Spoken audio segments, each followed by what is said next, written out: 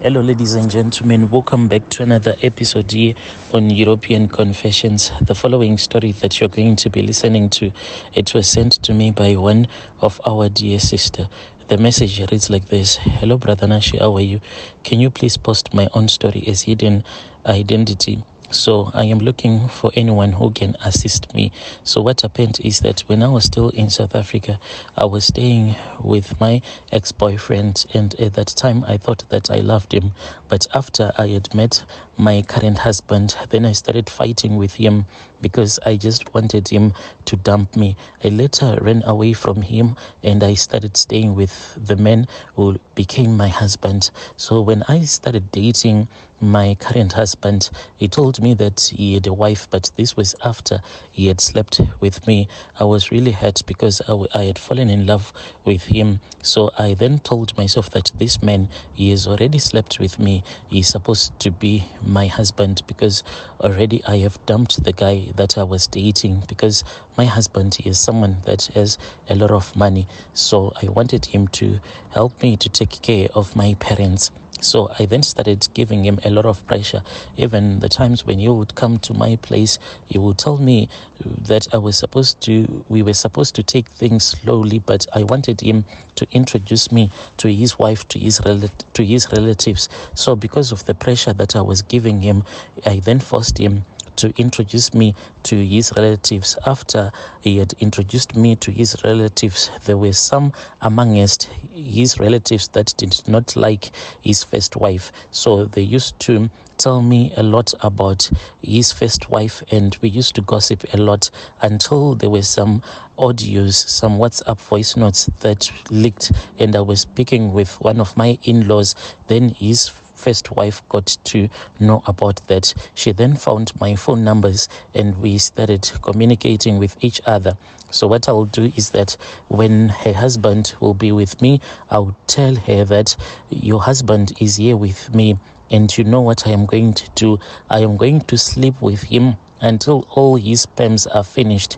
By the time that he comes back to you, you will only be ejaculating water, no sperms at all. So she used to insult me back. We were like insulting each other until I fell pregnant.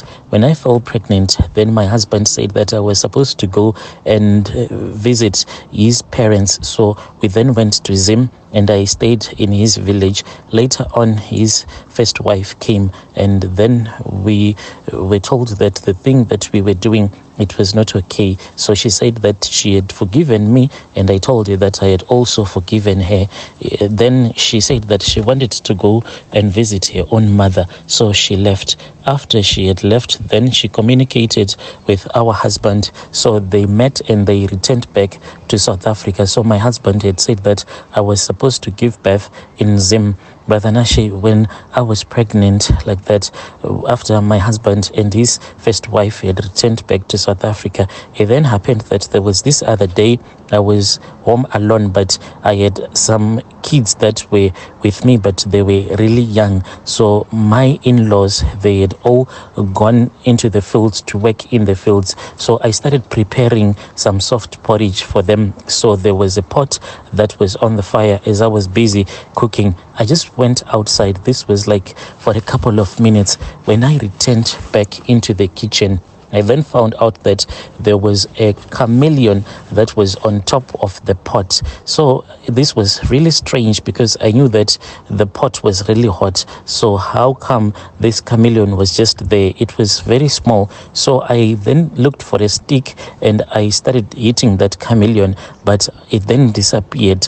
I kept on looking and I kept on searching for that chameleon all around until I felt a sharp pain on my left leg, and then I saw that this chameleon, it had bit me on my leg. I screamed in pain. Then later on, when my in-laws told me, when my in-laws came back, I then told them everything that had happened. So later on, I then told my in-laws everything that had happened. Then I started to get like really sick. I am really sick, Brother Nashi. Right now, my leg, it is like rotting from the inside. I have been taken to different hospitals, and that is the mistake that we did. So after I had told my in-laws, they rushed me to the hospital. When we went to the hospital, that was when I was told that I have cancer. So I am now on cancer treatment.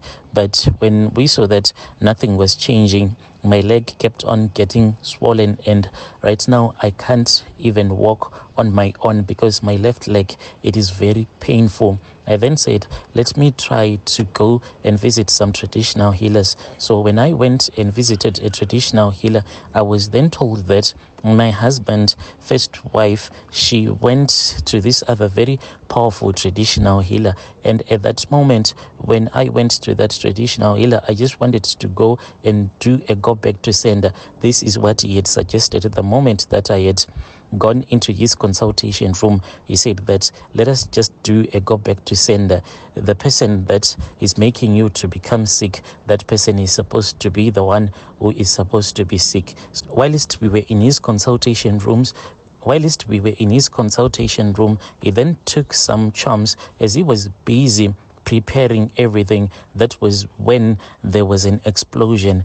There was this big explosion, and that man, he got so scared, and he then told me that it was impossible for him to create a go back to sender for me because he was scared that if he was going to go ahead with the go back to sender prayers, then maybe I was going to die, and he did not want to get involved in that kind of a situation because he said that this woman, I can see that in the spirit, the place where she went to this very powerful traditional healer. So he said that he does not want to fight with that very powerful traditional healer because he does not have the same power as that traditional healer has. So he then advised me never to do a go back to sender again against my husband's first wife. So I then returned back home, but we then went to another traditional healer. That traditional healer then told my father and my mother-in-law that we made a mistake. We were not supposed to go to the hospital. They were not supposed to take me to the hospital. And now this cancer, it cannot be cured using the African way because I am already on cancer medication, and my leg, it is really painful and it is always swollen. So when my in-laws saw that the way that I am sick, I can just die anytime, then I spoke with him. And he said that I was supposed to go to my parents. So I went to my parents' house. But the problem that I am facing right now, my husband is in South Africa. He used to send me some money, like each and every month. He would send me some money so that I can take care of myself and take care of the child that we had together. But what he did last month, it really surprised me. All along, he used to send me at least 150 to 180 US dollars so that I can buy some food and some medication. But right now, he just sent me 50 US dollars. That is all that he sent me. So when I asked him, what am I supposed to do with only 50 US dollars? He then blue ticked me. He did not answer that message. So the problem that I am facing right now is I am always on painkillers. I cannot go to bed without taking some painkiller medication. So I am asking for anyone who can assist me. Please help me. Is there anyone who can give me the numbers of any traditional healer or any prophet who can assist me so that is there anyone who can assist me with the phone numbers of any traditional healer who can assist me? Because my leg, it is really swollen. I don't want to lie to you, I regret getting married to this man. At that time, when he told me that he is a wife, I should have told him that we cannot date. But I thought that maybe I was going to become his only wife, because that is what he used to tell me each and every time when he will be on top of me. But I am regretting a lot, Brother Nashi. Yo, dear listeners, right there was a message that was sent to me by one of our sister right there. Strange things do happen in this world.